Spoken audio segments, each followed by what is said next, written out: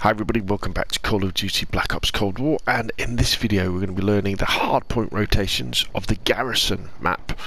And we're also going to be talking about some weapons you might want to use, some tactics and strategies as well. So the first hardpoint that appears is kind of in the south of the map, inside the big hangar area. Often the first hardpoint isn't worth defending or attacking. You're better off getting yourself into a situation where you can take the next hardpoint was actually in the north, which is at the radar, which is over there. Now in hardpoint you gain points by being on the hardpoint or on the hill. You don't get any more points for having more than one player on the hill. If there's an enemy, let's head over to the next one. If there's an enemy on the hardpoint as well, scoring stops until one of you kills the other one. And it's the first team to 250 points to win. So in hardpoint you get some incredibly close matches that can be very, very exciting indeed. And it's a very good game to play if you're not very good at shooting people, because as long as you know the hardpoint rotations, which are always in a fixed order, you can have a massive advantage and be the most important player on your team, even though you're not killing anybody. So in the description below this video you'll see the order of the hardpoint rotations, and a link to a document that has the hardpoint rotations for the other maps in Black Ops Cold War, or at least the ones that I've done already. So our next hardpoint is in the southeast of the map. Now with 10 seconds to go on the current hardpoint, and did I say the hardpoint's left about a minute, you get the marker for the next one. So they've taken a little bit of the skill away from hardpoint. Watch out. In the fact that players now get a clear indication of where the next hardpoint will be before it pops. So what that means is, really, when you're on a hardpoint and you're defending it, you find your angle that you're going to be at, pop your trophy system to stop grenades killing and that sort of stuff. You only really want to be defending it for about 30 seconds. Now the next place is, where are we? We're down in the east, aren't we? So southeast we're in. So the next one is the main floor, which is north inside. So with as soon as it gets to 30 seconds to go, here we go, which is here. That way you can get set up and ready to capture it before it pops. Also, there'll be times when you simply cannot take a hard point. It'd be too difficult. They'll be defending it too well. And in that situation, when you're attacking a hard point, if there's 30 seconds or less to go, don't bother trying to attack that hard point. Move on to the next one. So our next one is in the west, in the main floor. So it's inside, which is slightly, up that end, isn't it? So let's head up there.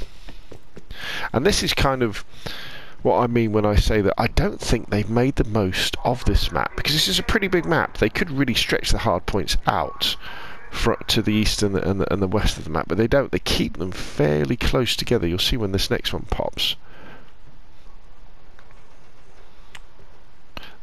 Right where I am now. See how close it is to the other hard point.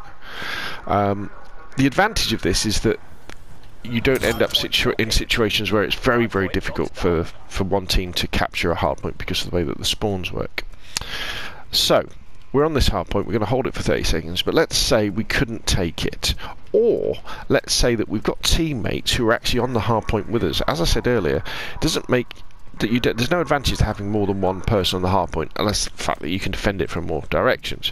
But what you could then decide to do is, actually, what I'm going to do is I'm going to get ahead, and I'm going to get to the next hardpoint. And importantly, when you move to the next hardpoint, you're hopefully going to be moving to a quieter area of the map, which means that your teammates will start to spawn around you, which is very, very important. So you're creating a safe spawn point for them, where they can then run onto the next hard point. So see here, also with this sort of position, we're in a position to not only help with that hard point that was over there, but immediately take this hard point. Now the players aren't going to spawn inside this room with you, but they would probably be spawning in this location so that they can run on.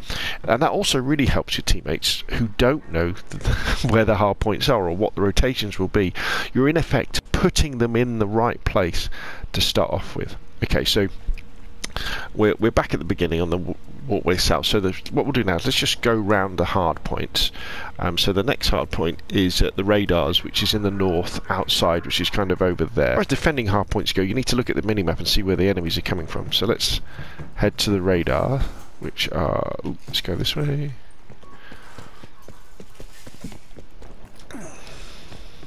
There we go. This one, you know, you could hang around here, can't you? Again, you look at the minimap in the top left-hand corner. Where are the enemies? Where are they spawning from? Where are your friendlies? You know, and you cover the other side.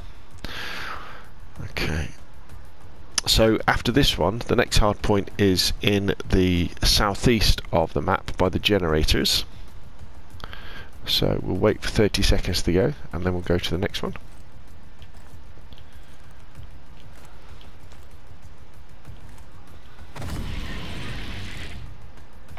Right, so now we want to be heading to the southeast part of the map,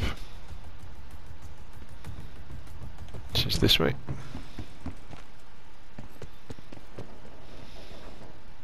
I think is yeah,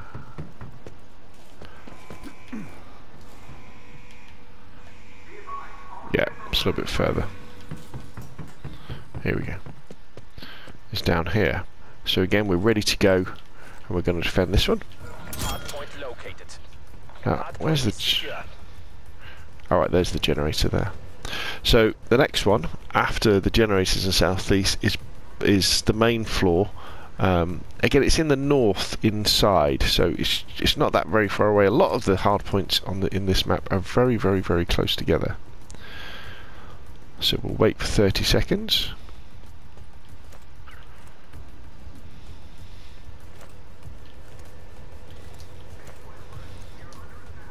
Let's go.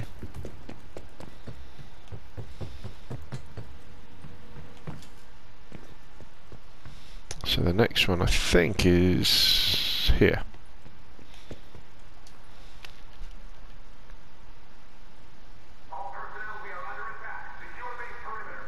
Yep.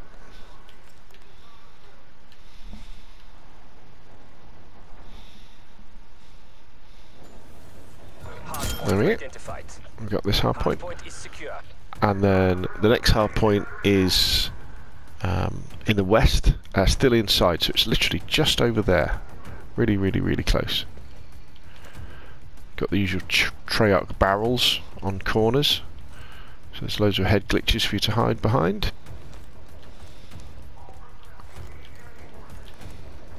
So 30 seconds to go.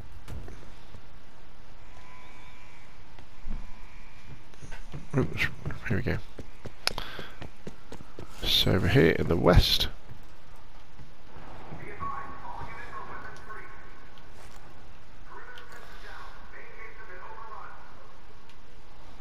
There we go. So here's the next one. See how close they are together. Hardpoint is secure. And then we're going to be back to the beginning in a minute, where we go to the walkway on the south side of the map, which is over there.